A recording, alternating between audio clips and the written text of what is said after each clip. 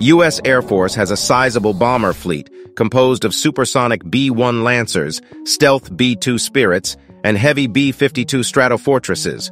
So Russia needs interceptors because they're the only way to effectively counter bombers. This is where the MiG-31 and MiGs-41 come into play. They can fly on afterburners for extended periods of time in order to get between the bomber and the target. The Russia will detect them far enough with radars for a dedicated interceptor to stand a chance of doing something about it, but a regular fighter simply wouldn't be fast enough.